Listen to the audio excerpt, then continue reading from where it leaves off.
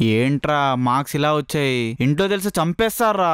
నేను ముందు జాగ్రత్తగా పేపర్లో 500 నోటు కూడా పెట్టా, ఆయన ఫెయిల్ చేశాడు. నేను బాగానే రాశాను, ఆయన ఫెయిల్ చేశారు. ఫెయిల్ అవ్వలేదు, ఫెయిల్ చేశారు. ఎవరు? కరెక్షన్ చేసిన వాళ్ళు. మన సీనియర్స్ చెప్తుంటే విన్నా బ్రో. మనం ఎలా రాసామన్నది కాదు బ్రో ఇంపార్టెంట్, కరెక్షన్ చేసేవాడు మూడు బట్టి మన రిజల్ట్ డిపెండ్ అయి ఉంటుంది తెలుసా.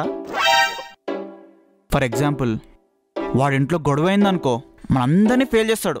అదే కానీ వాడు మూడు బాగుందనుకో, సోది రాసినా కానీ పాస్ చేస్తాడు. ఓహో, మన పేపర్ కరెక్షన్ చేసినాడు రాత్రి ఆడి పిల్లలతో పెద్ద గొడవ పెట్టుకుని ఉంటాడు. అవును. ఏంటి ప్రాబ్లం ఏంటి? ఎప్పుడు పుట్టిడిపోతా అంటావు. ఏ రోజైనా పోయావా? నువ్వు పోతే నేను ప్రశాంతంగా ఉంటా. హే పెట్టే పోనా పెట్టే. ఏమైందండి? మా ఆవిడ సార్ ఓ అని టార్చరు. ఏడు తీసుకెళ్ళి, ఆడికి తీసుకెళ్ళి, పార్క్ తీసుకెళ్ళని. ఇవి వచ్చే శాలరీతో ఏడసా సరిపోతుంది. పేపర్ కరెక్షన్ చేస్తే డబ్బు వస్తుందని చెప్తే విందో. ఈ రోజు కూడా సినిమా తీసుకుపోతా పుట్టిడిపోతా అని బెదిరిస్తుంది. వెళ్ళిపోవని చెప్పా. మా ఆవిడ కూడా ఈరోజు నన్ను అడిగిందండి షాపింగ్ తీసుకెళ్ళమని. ఈ పిల్లలంతా అంతే సార్, ఓ టార్చరు. చెప్పండి. లేదు మీరే చెప్పండి. అవును, అత్తయ్య మామయ్య వాళ్ళు టిఫిన్ తిన్నారా? ఎలా ఉందన్నారు? నిజం చెప్పండి. అవును, చట్నీలో ఉప్పు సరిపోయిందా? కొత్త పెళ్లి కూతురు అనుకుంటా. అరే నాకు కొన్ని ఇరా. అక్కడ పడేసా, మీరే పంచుకోండి ఎన్ని కావాలో. నాకు 2 చాలు. ప్రకాష్ గారు కొన్ని ఎక్కువ పేపర్లు తీసుకోవచ్చుగా. మీ భార్య అయినా పుట్టింటికి వెళ్తుందండి, మా ఆవిడ ఇంట్లోనే ఉంది. ఫ్యామిలీని చూసుకోవాలి కదా. Universal problem.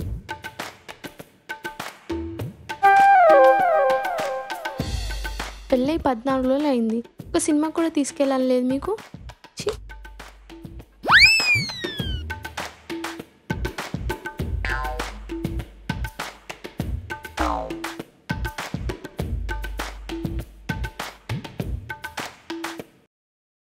దేవుడా, ఈ పిల్లల భవిష్యత్తు నా మీదే డిపెండ్ అయింది. ఈరోజు నా మూడ్ చేంజ్ కాకుండా నువ్వే చూసుకోవాలి.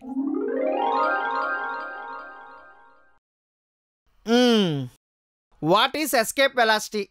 Escape velocity is good. బాగానే రాశాడు, పాస్ చేద్దాం.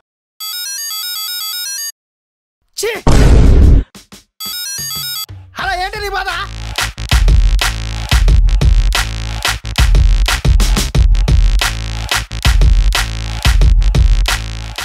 అప్పుడే ఒకడు బలి. ఇకనైనా నా మూడ్ ఆఫ్ కాకుండా చూసుకో స్వామి.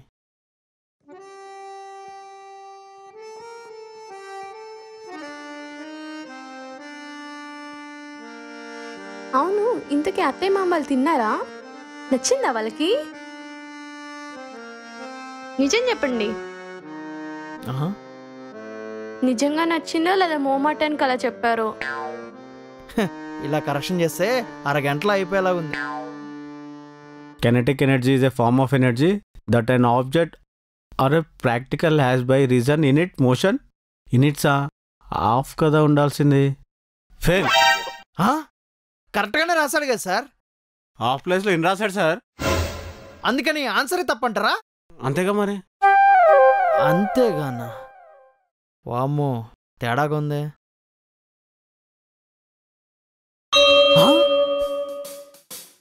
సార్, ఆన్సర్ చదివి టైం వేస్ట్ చేసుకోకండి. నన్ను పాస్ చేసి 500 ఉంచుకోండా. సార్ చూసారా సార్, వీడు 500 ఇచ్చి జస్ట్ పాస్ మాత్రం చేయమన్నాడు సార్. చూసారా సార్ వీడి సింప్లిసిటీ. అదేంటి సార్, నాకే లంచం ఇస్తారు సార్ వీడు. ఫెయిల్ సార్ వీడు, ఫెయిల్. అవును, మీరు నన్ను చూసి పెళ్లి చేసుకున్నారా లేదా మా నాన్న ఇచ్చిన కట్నం చూసి పెళ్లి చేసుకున్నారా? నిజం చెప్పండి. అవునా? ఏమి రాశాడు? నిజంగా. When Ramaraju throws the flag, Beams catches it. When Rocky Boy gets his Kailash Nikalo from Hilat Kanil. ఇంతకు తీసుకెళ్తున్నారా లేదా సినిమాకి? ఎందుకు మేడం, దాంట్లో ఉండే చదివితే 2022లో రిలీజ్ అయిన అన్ని సినిమాలు ఉన్నాయి. అవునా, సారీ అండి, చూసుకోలేదు. ఇప్పుడు ఎలా? ఏముంది, మీ భార్యాభర్తల అనుబంధం వల్ల ఒకటి సేవ్ అయ్యాడు అంతే. కాస్త ఫోన్ పక్కన పెట్టి కరెక్షన్ చేయండి. ఓకే అండి, సరే సరే, నేను మళ్ళీ కాల్ చేస్తాను. బాయ్. రైటింగ్ చూస్తే అమ్మాయిది అనిపిస్తుంది. పాస్. అదేంటి సార్, మీరు ఆన్సర్ చెక్ చేయరా? రైటింగ్ చూస్తే అర్థం కాలేదండి, అమ్మాయిది. ఇప్పుడు నేను ఫెయిల్ చేశాను అనుకోండి, అమ్మాయి భవిష్యత్తుని నేను ఆపేసినట్టు అవుతుంది. అదే పాస్ చేశాను అనుకోండి, హైయర్ స్టడీస్కి వెళ్తుంది. చిచి, ఈ రైటింగ్ ఎంత చండాలంగా ఉంది. ఏమైందండి? చూడండి ఆ రైటింగ్ ఎంత చండాలంగా ఉందో.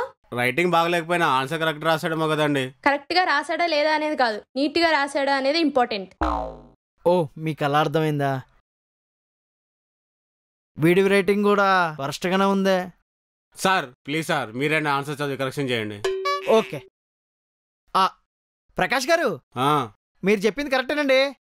వీడి రైటింగ్ బ్యాడ్ ఉన్నా టాపరే. నేను చెప్పాను కదండి. మీ రైటింగ్ కూడా వరస్ట్ గానే ఉంటుంది అనుకుంటా ప్రకాష్ గారు. అవునండి, దానివల్ల నేను చాలా ఇబ్బంది పడ్డాను. రైటింగ్ బాగలేకపోతే వాళ్ళ బ్రెయిన్ చాలా ఫాస్ట్గా పనిచేస్తుందండి. అందుకే చెయ్యి చాలా ఫాస్ట్గా తిరుగుతుంది. ఈ బొక్కల లాజిక్లు అని చెప్పి మీరెలా టీచర్ అయ్యారండి? చిచి, మళ్ళీ ఏమైందండి? ఈసారి రైటింగ్ బాగానే ఉందండి. అంటే మీరు చెప్పిన లాజిక్ ప్రకారం రైటింగ్ బాగోకపోతే టాపర్, రైటింగ్ బాగుంటే డల్లరే కదా, అందుకే ఫెయిల్ చేసి పడేసా. మురుగేశా, ఈమె ఫోన్ మాట్లాడుతూ కరెక్షన్ చేయడమే బెటర్ ఏమో. అదే కదా, మనం మాత్రం చాలా జాగ్రత్త కరెక్షన్ చేయాలండి.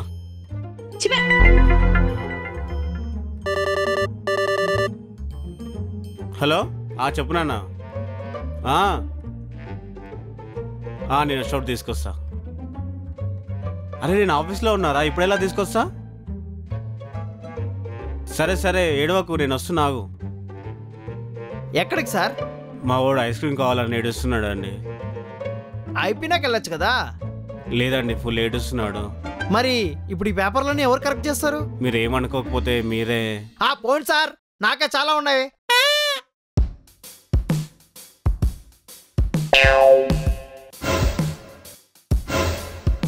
అమ్మో, ఈమెకిచ్చి పిల్లల పాడు చేయొద్దు. స్నాక్స్ ఏమైనా కావాలా సార్? అరే టోనీ, ఒక చిన్న హెల్ప్ రా. ఏంటి? అరే టోనీ, కొంతమందినే ఫెయిల్ చేశారనా? మాకు తెలుసులే పో.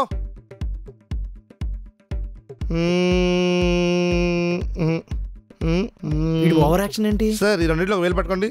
ఎందుకురా? పట్టుకోండి సార్. ఇటు ఫెయిల్.